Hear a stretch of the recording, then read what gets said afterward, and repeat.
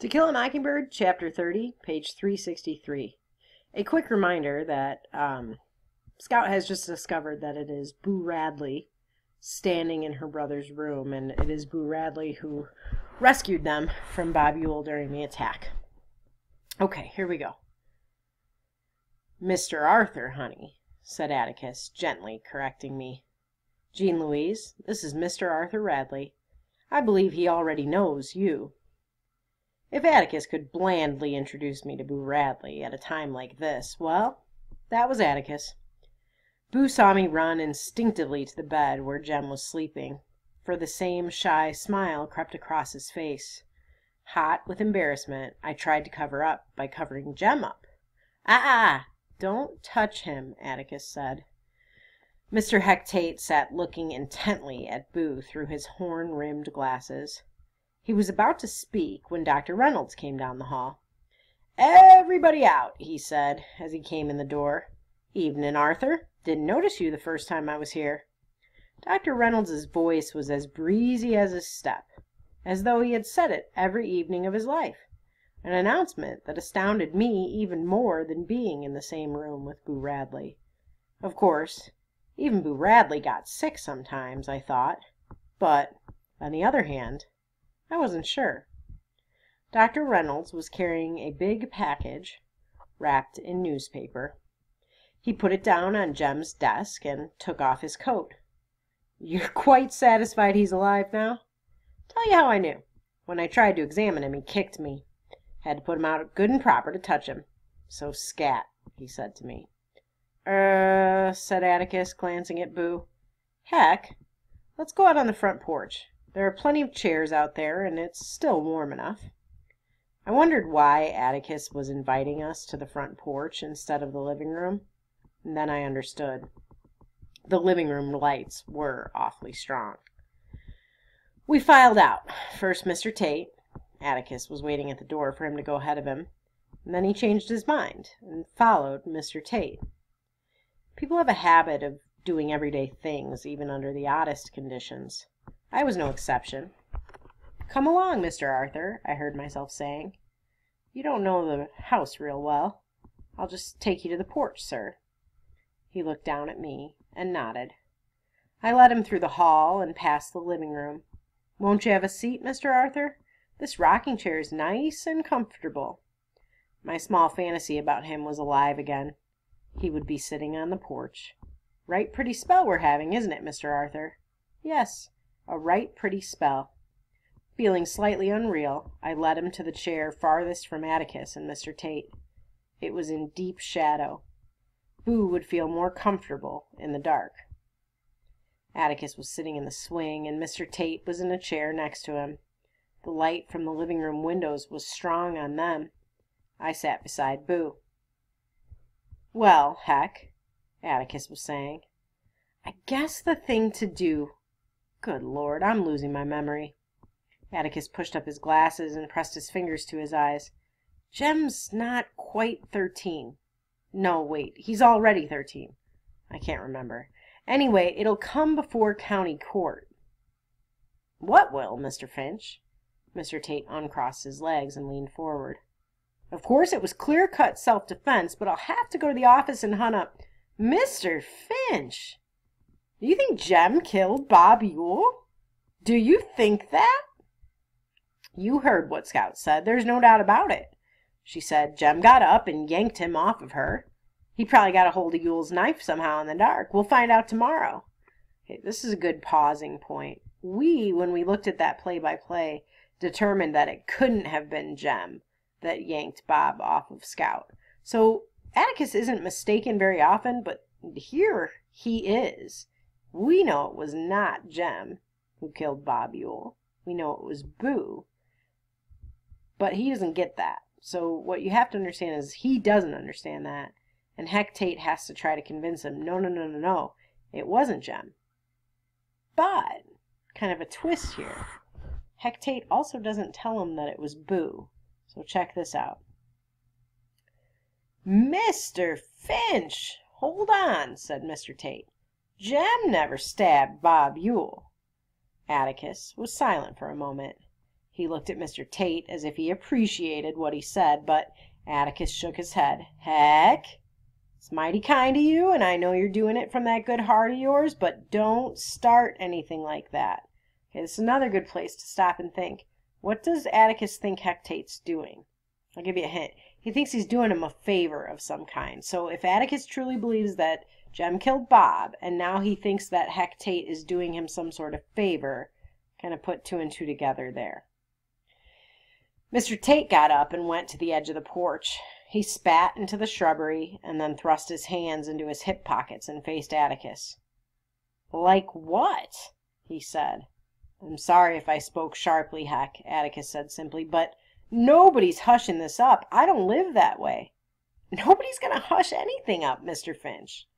Mr. Tate's voice was quiet, but his boots were planted so solidly on the porch floorboards it seemed that they grew there. A curious contest, the nature of which eluded me, was developing between my father and the sheriff. So Scout doesn't really understand what's going on here, but hopefully at this point you do. Atticus thinks Jem killed Bob. Heck is saying, no, that didn't happen. Atticus is saying, no. You're not going to cover Jem's self-defense murder up for me. We don't live like that. And so that's where we're at. Bottom of 365, going on the top of 366. It was Atticus's turn to get up and go to the edge of the porch.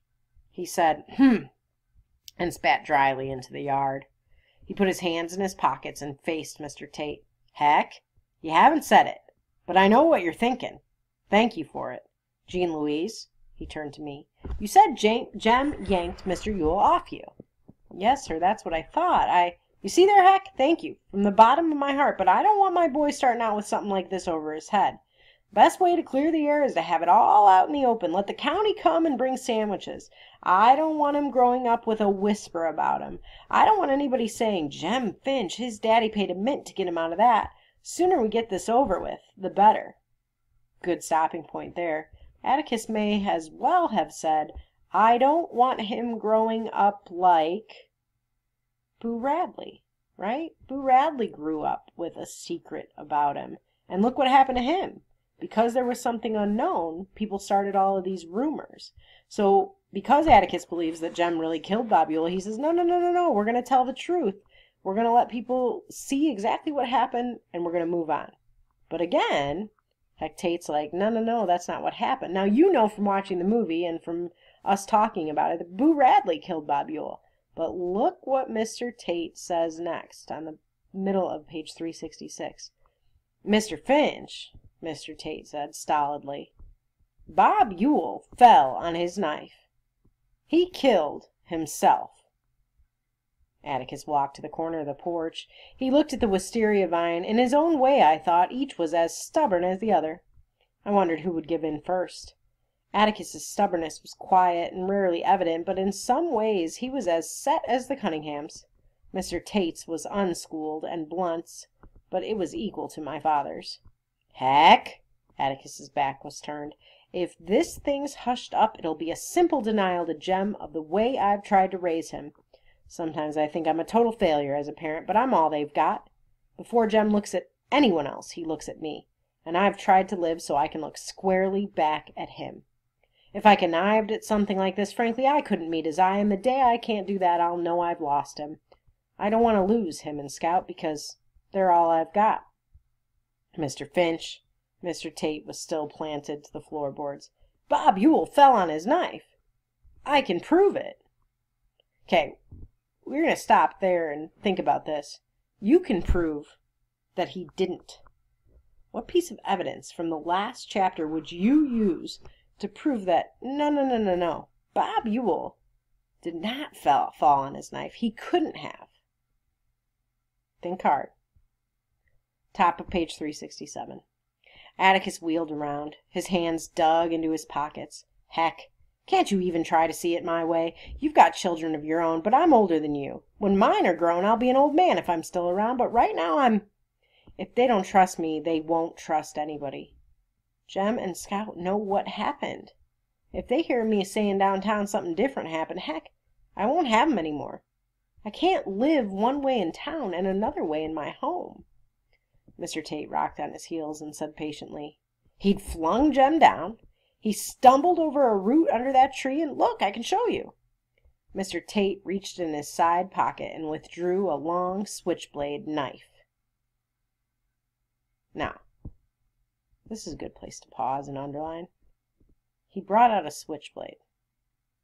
Now, maybe he's a guy who just carries a switchblade, but maybe he's not. And if he's not, then that's something to think about. Harper Lee wants us to sort of gloss over that, so she distracts us for a minute. As he did so, Dr. Reynolds came to the door. "The son of a—" "Deceased's under that tree, Doctor, just inside the schoolyard. You got a flashlight? Better have this one." "I can ease around and turn my car lights on," said Dr. Reynolds. But he took Mr. Tate's flashlight. "Jem's all right. He won't wake up tonight, I hope, so don't worry." "Is that the knife that killed him, Heck?" No, sir. Still in him. Looked like a kitchen knife. You may want to circle that in your own book. From the handle. Ken ought to be there with a hearse by now. Doctor. Good night. Okay. The kitchen knife is the murder weapon. Okay? So that's important. Mr. Tate goes back to his demonstration here, bottom of 367. Mr. Tate flicked open the knife. "It was like this," he said. He held the knife and pretended to stumble, and as he leaned forward, his left arm went down in front of him. See there? Stabbed himself through that soft stuff between his ribs. His whole weight drove it in. Again, go back to the evidence from that last chapter. What's wrong with Heck Tate's story here? Mr. Tate closed the knife and jammed it back in his pocket. "Scout is 8 years old," he said. "She was too scared to know exactly what went on." "You'd be surprised," Atticus said grimly. "I'm not saying she made it up. I'm saying she was too scared to know exactly what happened. It was mighty dark out there, black as ink, and it takes somebody mighty used to the dark to make a competent witness." Okay, so before you go to the next line and you see Atticus's reaction, who's he talking about? Somebody mighty used to the dark. Who's the character in the book who we know doesn't come out of the house, who we know can see well in the dark because he rescued Jem and Scout? Remember, Boo is sitting on the porch with them during this whole conversation. "I won't have it," Atticus said softly. "God damn it! I'm not thinking of Jem." Mr. Tate's boot hit the floorboards so hard the lights in Miss Maudie's bedroom went on. Miss Stephanie Crawford's lights went on. Atticus and Mr. Tate looked across the street and then at each other. They waited. When Mr. Tate spoke again, his voice was barely audible. "Mr. Finch, I hate to fight you when you're like this. You've been under a strain tonight no man should ever have to go through. Why you ain't in bed from it, I don't know, but I do know that for once you haven't been able to put two and two together, and we gotta settle this tonight because tomorrow it'll be too late. Bob Yule's got a kitchen knife in his craw."